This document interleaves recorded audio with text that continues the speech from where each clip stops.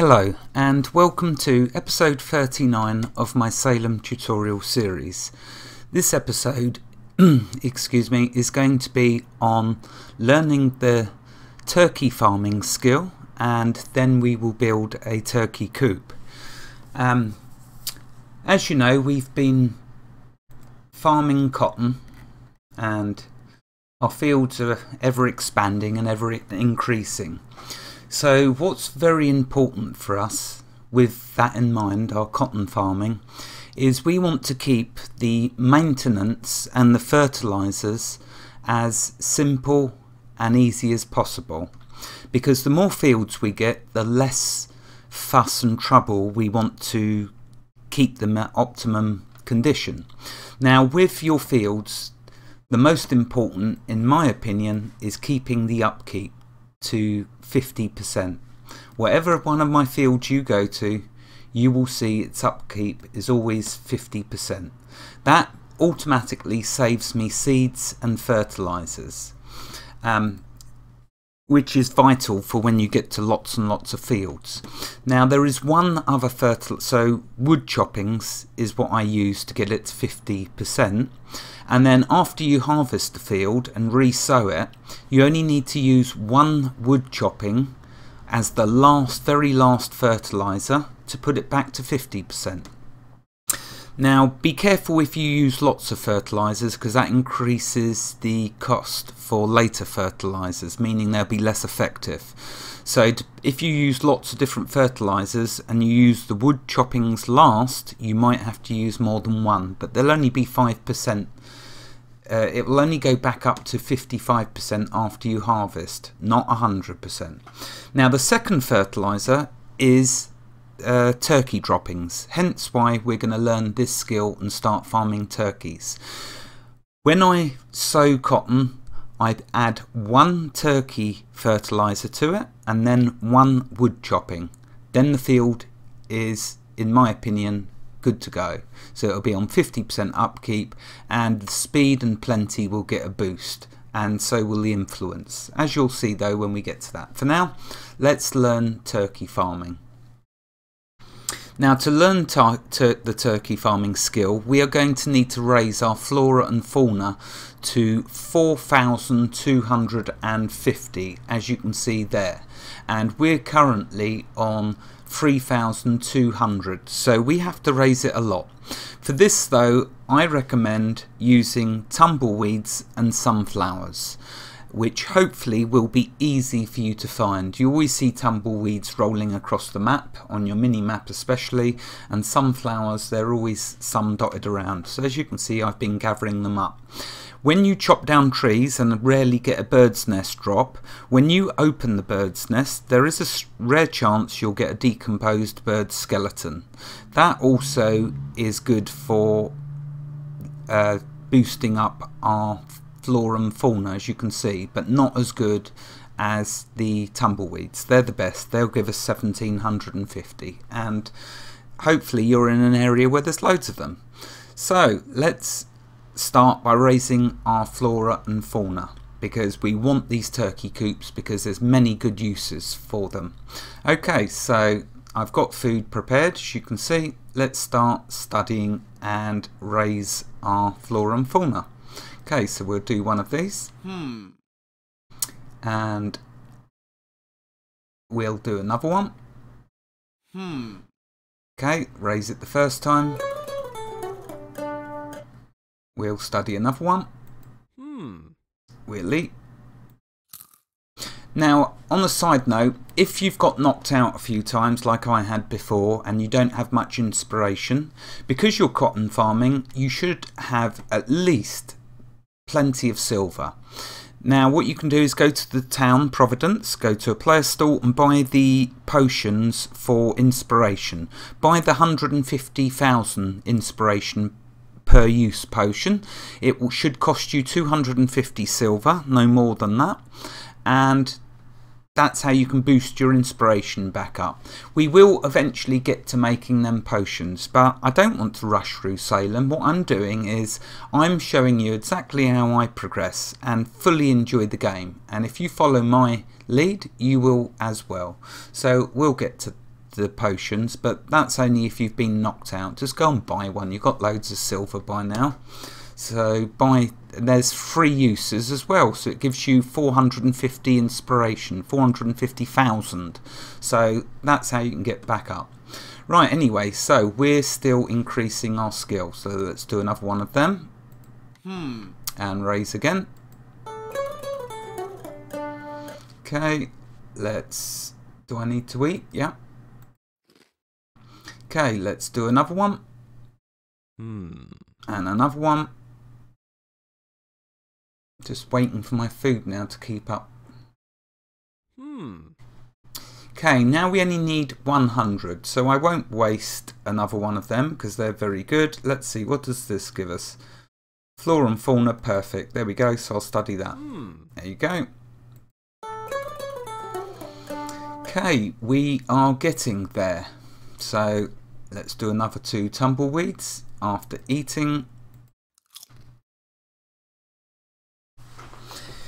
You'll see as we progress, especially when we get into mining and metalworking, we are going to need loads of proficiencies points, loads.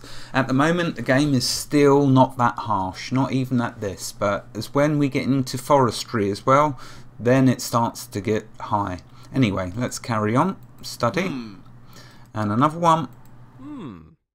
Let's see, we need 300. So what did this give us? Just slightly short. So let's just do a sunflower, because the sunflower is 700.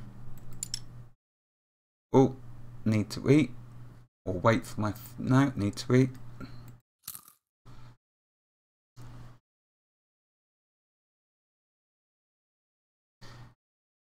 Okay, let's raise again. Right, we need just twice more. So,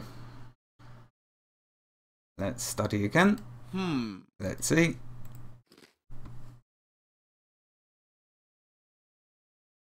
Yeah, there's some areas where you'll see in the mini-map loads and loads of tumbleweeds. It just means walk a little way in each direction until you find a load.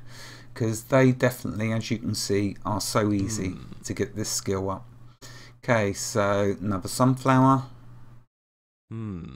Raise. And eat. Okay, we need one more. And I've not even needed to use these decomposed birds.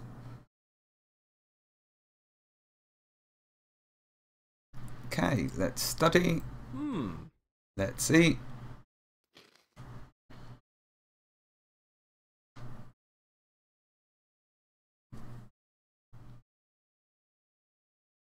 Let's study another one.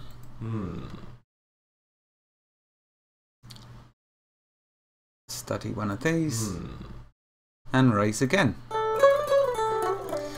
There we are. Finally, we now have enough to learn the turkey farming skill. Notice it's turned white. So let's now learn that. Okay, to learn turkey farming we will need 4,250 flora and fauna, 1,900 hunting and hideworking, 1,350 stocks and cultivars, and 1,600 sugar and spice. So let's now learn this turkey farming skill. We're going to use a beetle, a cricket team, 2 tumbleweeds and a sunflower. Excuse me, sorry.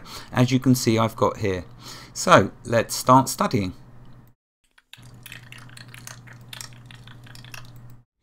Yeah, I know the cricket team was overkill on the hunting and hideworking, but I've got plenty of inspiration and I just needed to do it fast and simple because I'm recording. Okay, so just waiting for the food to go up.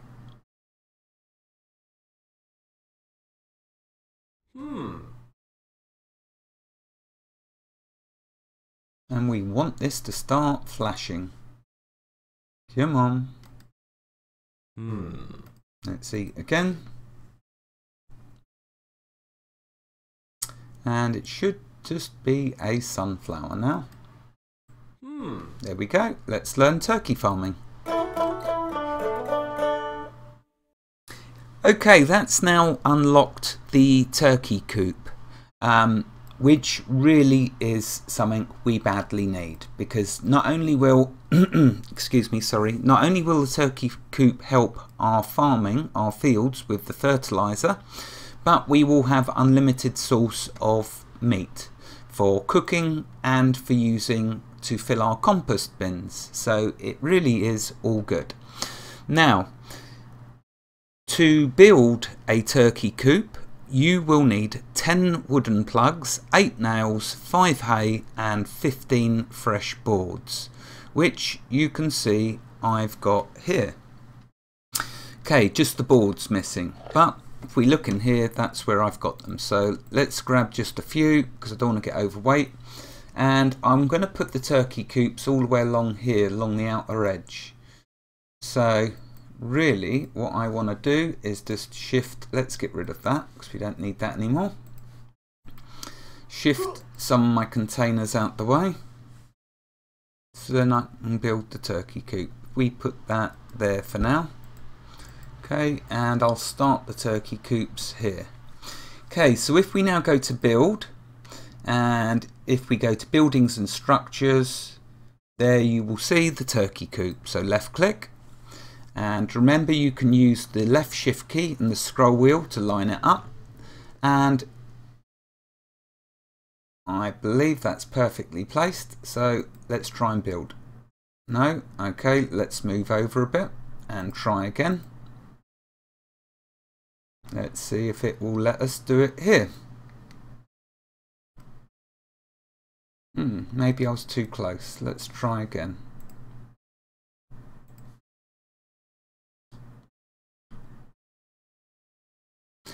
No, it must be the trees blocking me, which is a nuisance. That tree's going to have to get cut down.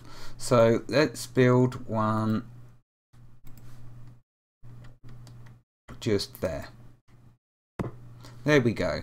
Right, okay, hold the left shift and just mouse wheel over, and it will fill up all the components. I should just be needing 10 more boards. Let's build that.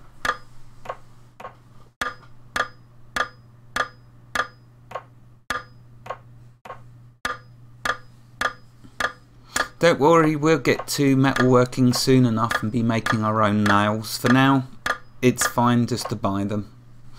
Okay, let's get some boards. Let's see if I can carry them all. Yep, can, cool. Okay, let's add them. You will build about 7 turkey coops eventually, because you will see that they are so fantastic with all the work that you can get from them. There is a turkey coop. If you right click on it, it opens it up. Now the first thing you have to do before you put any of your turkeys inside is fill it with food.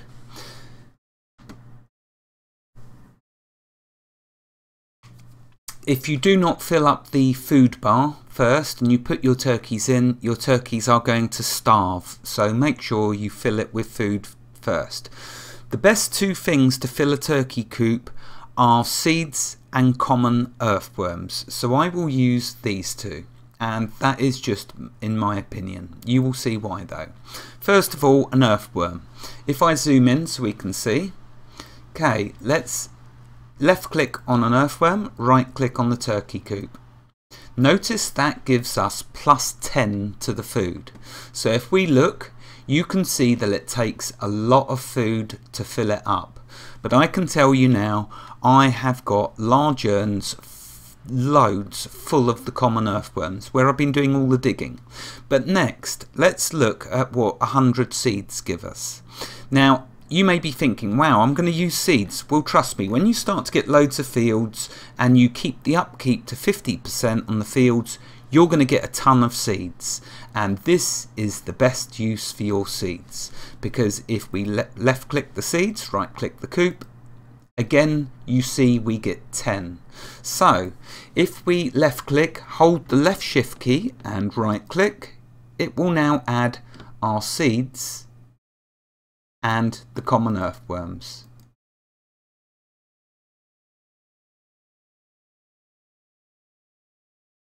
And we're getting 10 for each one, which is fantastic. And there we go. You see now, if we have a look, the food is full, and I've still got loads of earthworms. Right, now let's talk about how you fill your turkey coop. You only need one male turkey gobbler, and you place him in the very bottom right box. Okay, for your turkey hens, you will place them all across the top line. The boxes underneath that, the line underneath, you leave empty, because your turkey hens will mate with your gobbler and they will lay eggs, and the eggs will appear under the box underneath the turkey. So if you put your turkeys all the way along here, their eggs will appear along here. Now the turkey fertilizers will appear along here. Once this line fills up, the fertilizers will start to populate the next line up. So what you will do is you will put turkey hens in this row and in this row. That allows them 2 rows to fill up with eggs, and it allows 2 rows for your fertilizers. Every day though, like your compost bins and your shellfish traps and other things that we're building, you will need to check each day. Well, this will probably last 2 or 3 days. If I just leave one gobbler and one hen, that'll last probably a month. But as you start to fill up your turkey coop, not only will the hens be eating the food and your one gobbler, you only need one gobbler in the whole coop, but also the chicks, as they're born, they'll be eating the food. So I would say to you, probably it's a good idea just to fill up one row with turkey hens. Then your food will last longer in case you have a break. Now with my other character, and I had 7 turkey coops and they were all full with turkeys, the food ran out. Because I hadn't been on that character for a while, all the turkeys died. So a little tip to you is just keep a few turkeys in for now till you get in lots of stuff, seeds and common earthworms to fill the turkey coops up. Once you've got loads of common earthworms, say about 50 spare, then you can start to populate the 2 rows here with your hens, and then you will start to get the fertilizer. Remember, the turkey droppings, we will use 1 per field, and also then at the last fertilizer will be a wood chopping. So 1 turkey dropping and 1 wood chopping per field. You will see once we get some fertilizer, turkey fertilizer, so I can show you turkey droppings, then we will do a field and I'll show you that. But there we are. I hope now that has illuminated you with the turkey farming skill. Wherever you are in the world, God bless you and keep every last one of you safe. Thank you for watching and have a fantastic day. I hope you've enjoyed this episode on turkey farming. Goodbye.